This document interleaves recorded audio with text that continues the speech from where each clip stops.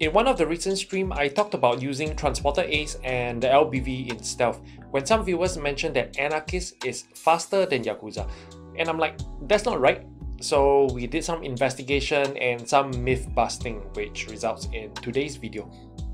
Spoiler alert, it's not true. Anarchist is not faster than Yakuza. Let's see some proof. How do we exactly determine that? We can actually calculate all of this in a spreadsheet, but it requires intimate knowledge of how the game works, like the movement speed, loot bags, and perk decks. It is a method that is very prone to human error. So instead, what I did is to write a mod to output the carry speed. This way, all I have to do is to make a build, carry a bag, and just walk. Now that we have the tools, it's time to create the test scenarios. So the first thing we definitely want to look at is the various type of bags. Light bags like coke and money bags. This is basically our walk speed. Then heavy bags, usually weapons and gold, but also body bags. And very heavy, which everyone knows as Shadow Raid artifacts. So what kind of skills are we looking at? Well, we'll definitely want parkour basic, that is the very minimum that we'll need. Then Transporter Ace, which is the main focus of this video. The amount of reduction is dependent on the equipped armor's base value plus any additive bonus like Die Hard Ace, the Protector Crew boost, and the Anarchist deck. Multipliers like Iron Man basic and the Armorer perk deck do not apply. Then the last skill is Inner Pocket Ace, which is used to reduce or offset any concealment loss from using ballistic vests. Then Crew boosts. The Protector boost is pretty simple, it adds 30 armor. Then Reinforcer like Protector but health. This would be an additional boost for Anarchist. Invigorator, which reduces armor speed penalty but only applicable to the HBV or heavier. It also increases our stamina but is not important for this test. Then Concealer to further offset any concealment loss. But I'll just be upfront. There's no real need for Invigorator and Concealer because the Ballistic Vest and Heavy Ballistic Vest is bad, which we'll see in the results later. Then perk decks and armor combos. First, we'll have any deck in suit with only the parkour skill.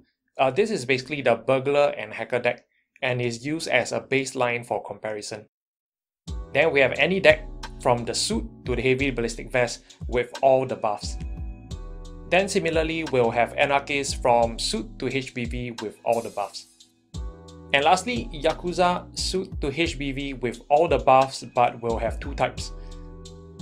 We'll have the 30% health Berserker Frenzy for 20 skill points more, just in case some players don't own the barbecue pack.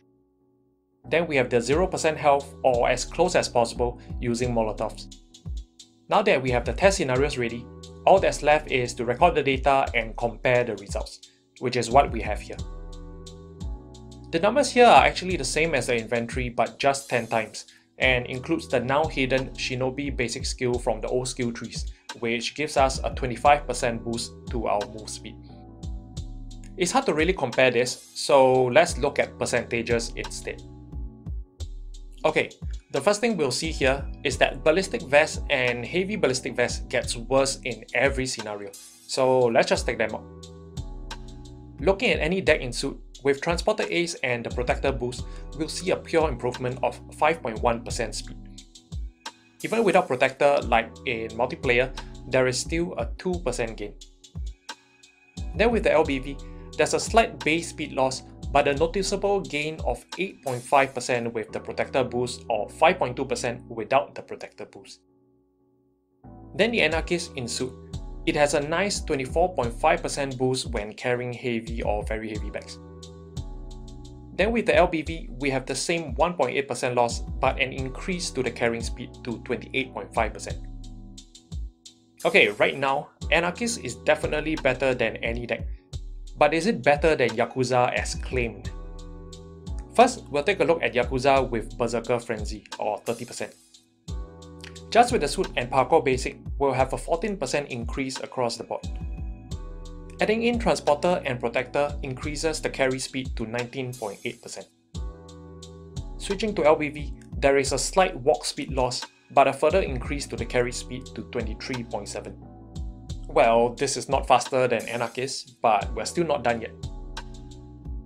With the 0% Yakuza, with just suit and parkour basic will be a flat 20% increase across the board. Add in transporter and protector and the carry speed goes up to 26.1.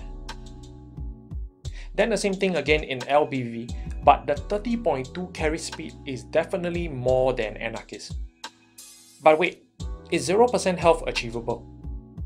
I'm not sure, but with one Molotov, I was able to get my health down to 4.3%, resulting in a final carry speed of 29.2, which is still faster than Anarchist. So the conclusion is, don't believe the hype. Anarchist is in no way faster than Yakuza. Even if I only have the Yakuza deck without Molotovs, I wouldn't trade away the 12% move speed for a small 4% gain, which is only applicable to carrying heavy bags. Then in the any category or basically burglar or hacker, we'll still see decent gains by spending as little as 4 skill points with the suit and 14 points with the LBV. In short, for any stealth setup, always use Transporter Ace and the Protector boost if we have the AI. Okay, this is all we have. Do give it a try, especially the LBV build, but don't blame me if you get kicked from pubs. Otherwise, not much. Just gonna have a few charts and a clip of me getting Yakuza down to 4.3% health with the Molotov. Thank you so much for watching, and I'll see you in the next video.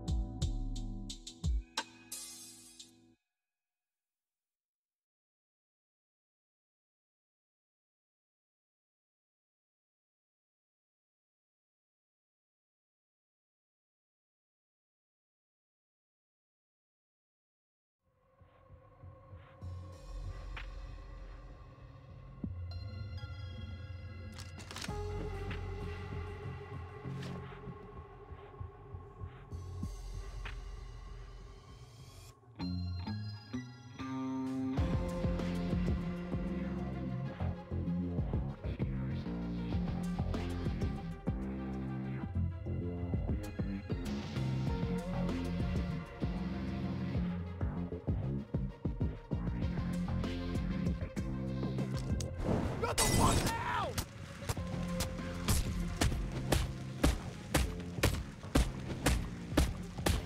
Hurt bad. Anybody got a medivac to share?